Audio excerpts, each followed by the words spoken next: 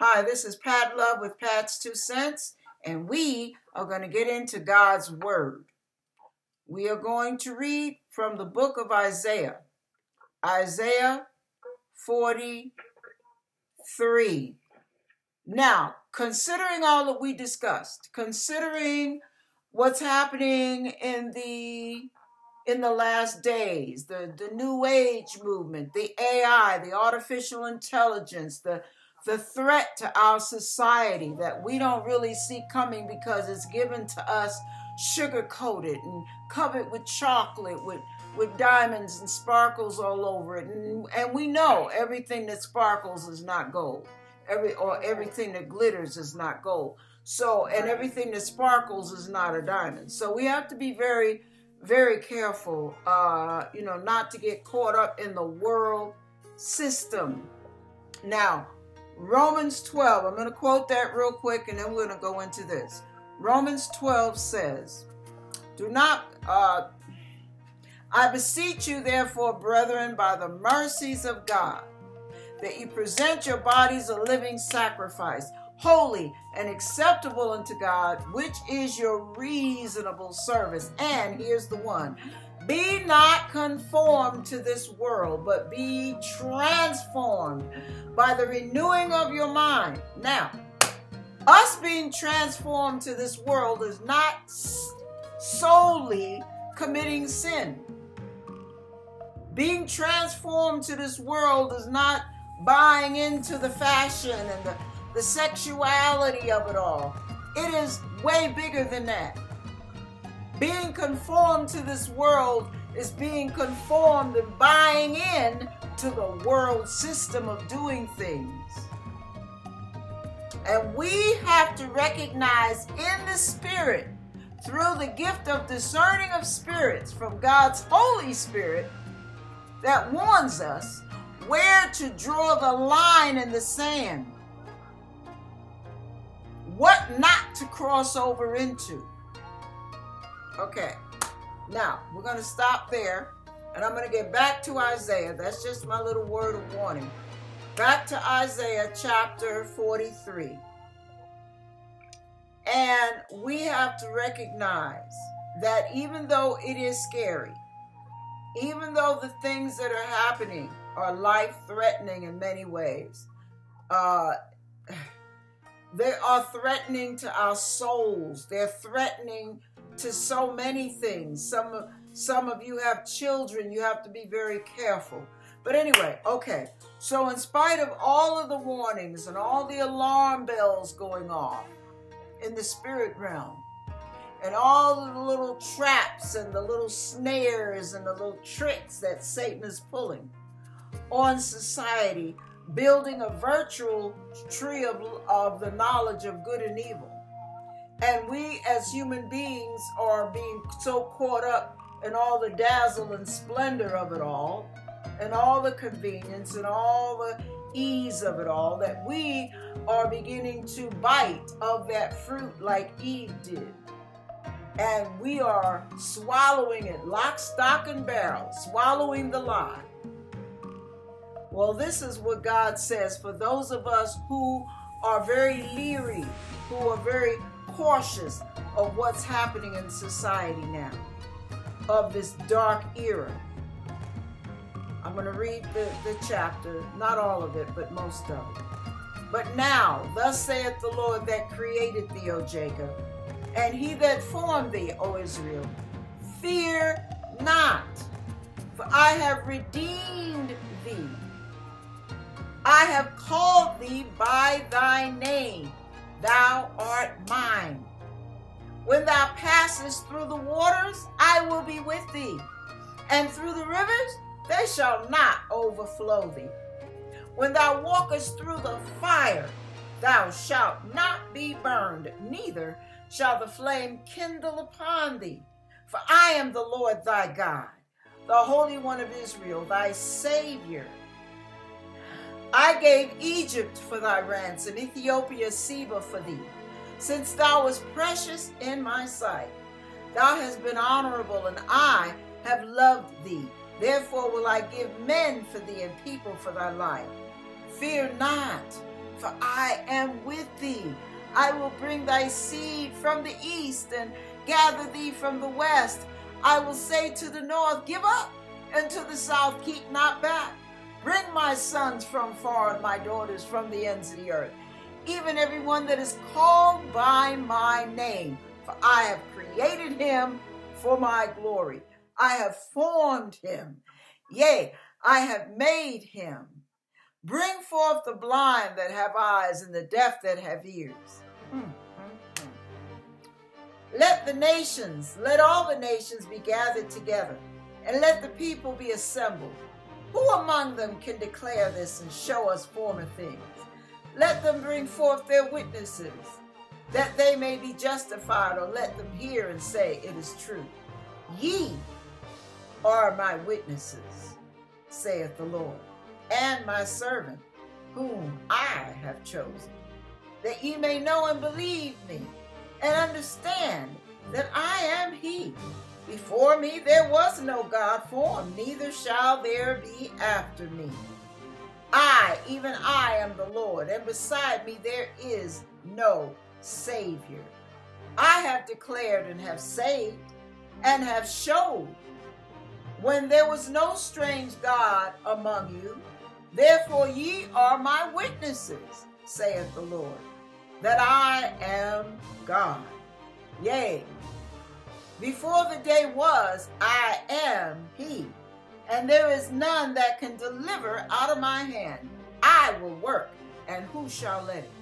Thus saith the Lord your Redeemer, the Holy One of Israel, for your sake I have sent to Babylon, and have brought down their nobles, and the Chaldeans, whose cry is in the ship. I am the Lord your Holy One, the Creator of Israel, your King. Thus saith the Lord, which maketh a way in the sea, and a path in the mighty waters, which bringeth forth the chariot and horse, the army and the power. They shall lie down together, they shall not rise. They are extinct, they are quenched as tow. Remember ye not the former things, neither consider the things of old. Behold, I will do a new thing. Now it shall spring forth. Shall ye not know it? I will even make a way in the wilderness and rivers in the desert.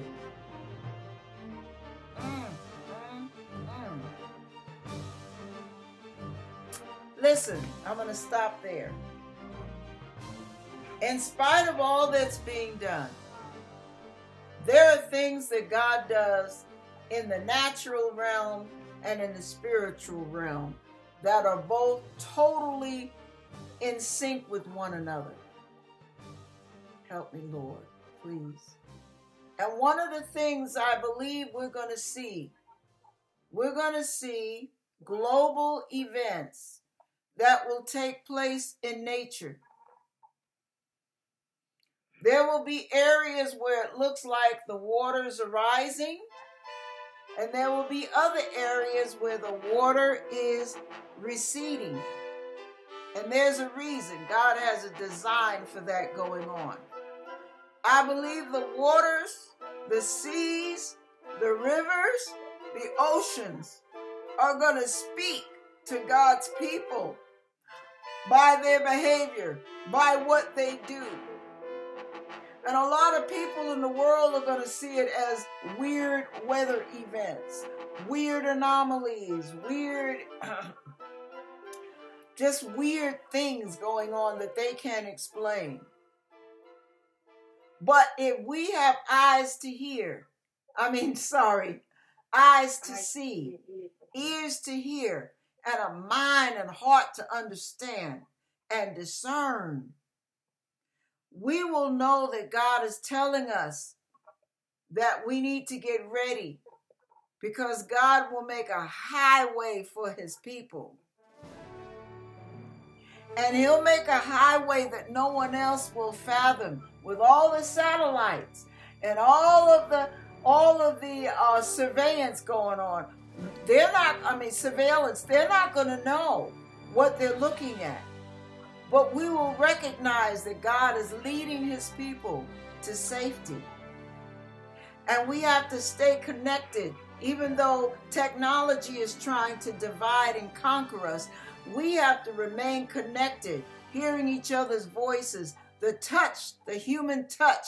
We have to be involved in each other's lives. We have to stay bonded together so that we can always communicate with one another what we're hearing from God.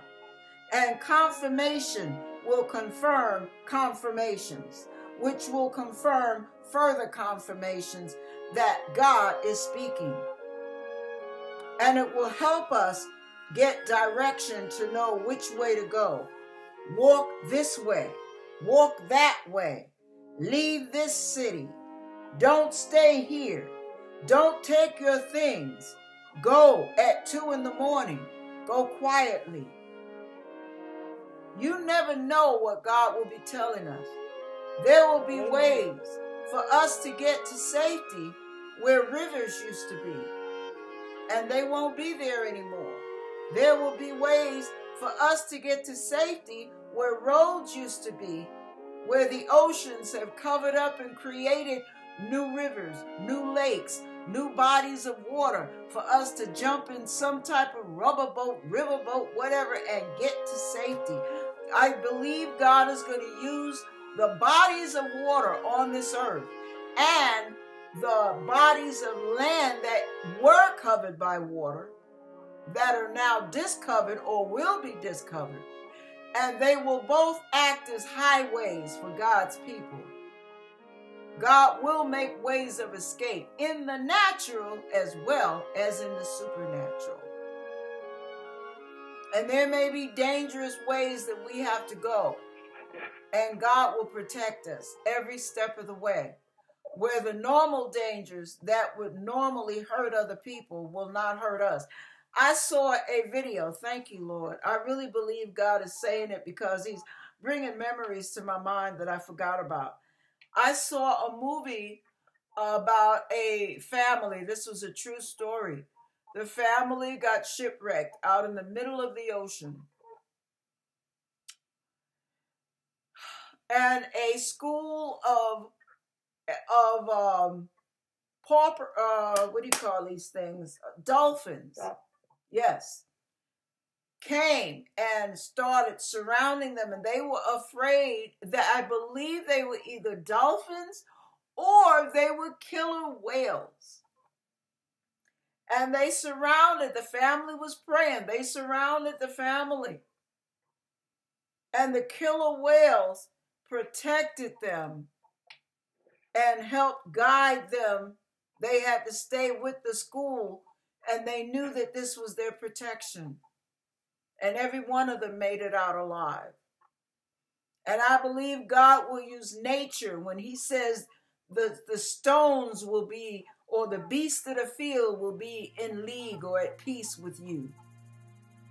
I do believe that lions, tigers, alley cat, what do you call those? I can't think of the name of them. But anyway, the most vicious animals will be at peace with us, will protect us from harm, and will help us get from point A to point B.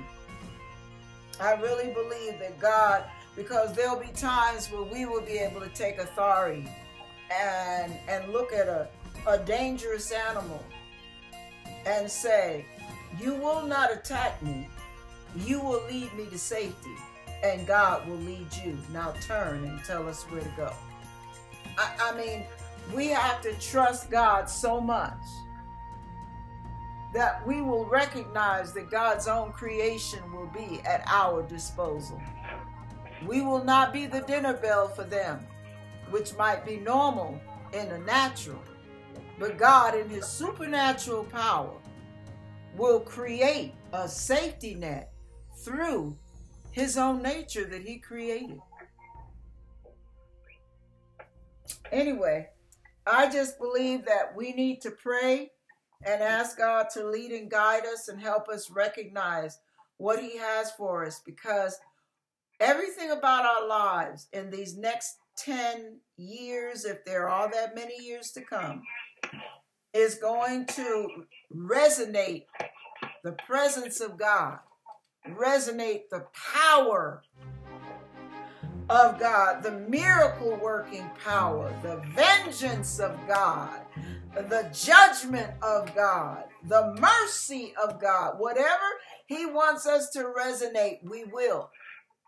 So I say to you now, while you're in the preparation stages, while you are in the cocoon, being morphed into what God has created you to be as a weapon in his kingdom, follow him in every way, shape, and form. Do not lean to your own understanding. Do not allow your flesh to take control of any given moment. Put a muzzle over your mouth.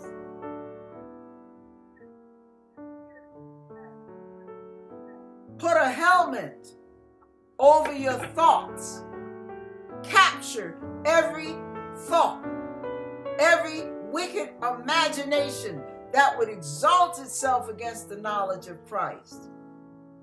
At this point, if you cannot take authority over yourself, you will not be able to take authority in the future when we're really faced with some crazy challenges. So right now, your biggest challenge will be you. Your biggest challenge will be your pride, your flesh, your own understanding, your natural tendency to judge others, your natural tendency to be intolerant and impatient with one another's imperfections and shortcomings, your natural tendencies to be self-centered, greedy, selfish, full of self, narcissistic in many ways. You must conquer self. You must conquer the devil. First, you conquer self. Second, you conquer the devil. Thirdly, you take authority over everything that God places you over. You must. Because that, I believe, I'm not trying to sound poetic, but therein lies the power you will accumulate to be able to wield your spiritual weapons in the future when you're faced with things that you've never been faced with before. And because you have used your authority and exercised your power and dominion that God gave you, you won't think twice when you have to do it with big stuff. So we have to first conquer self, second conquer the enemy, and thirdly conquer our surroundings and circumstances. And God will begin new levels, new devils. He'll take you to new levels of strength, new levels of power, new levels of understanding, new levels of discernment, new levels of authority, new levels of strength. I mean, it just goes on from glory to glory, from strength to strength. You must exercise every single thing that God is giving you so that you can be ready for the onslaught that's coming.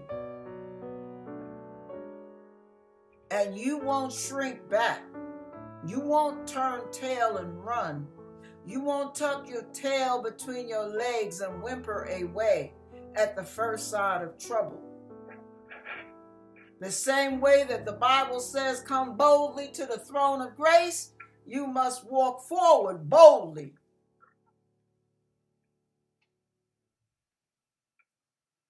When you walk through the storm, hold your head up high and don't be afraid of the dark.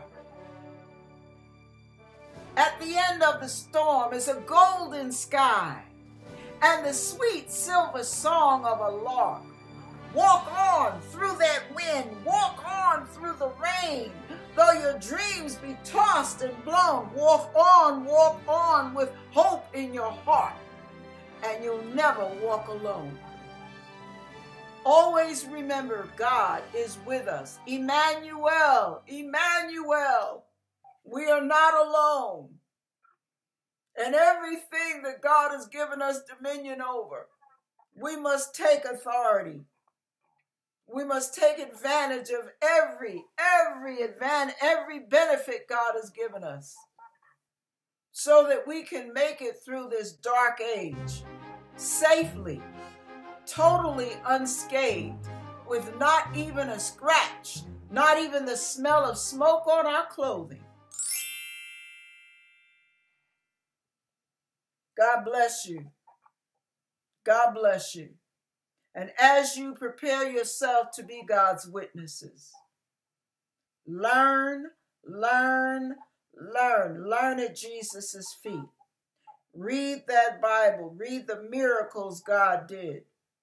Let your mind go above and beyond some of those miracles and create some of your own imaginary miracles, because God told Abraham, as far as your eyes can see, that have I given you.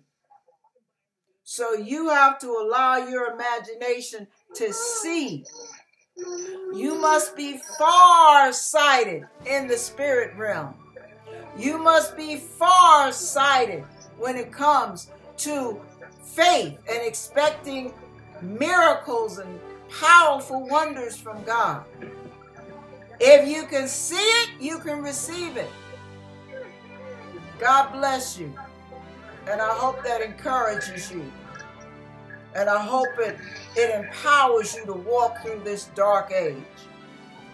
Because I'm telling you, we're going to need some power. We're going to need some faith. We're going to need some authority. God bless you.